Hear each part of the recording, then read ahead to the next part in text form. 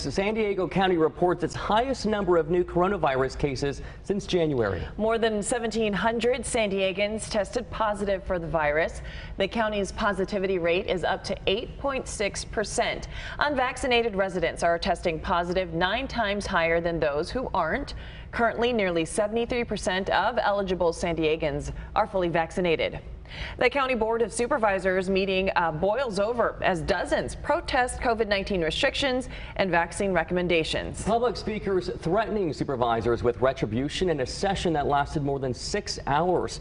Many of these same people participated in a rally outside the county admin building earlier in the day.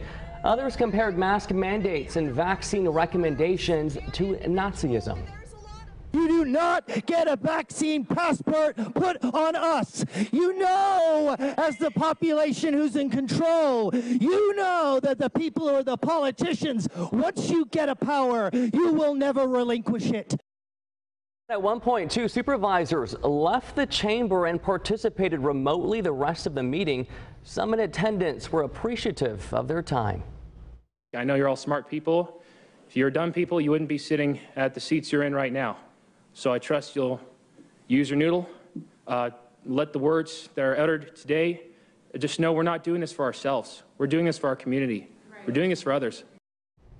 And at the end of that meeting, the supervisors approved more testing equipment and other COVID-19 related action.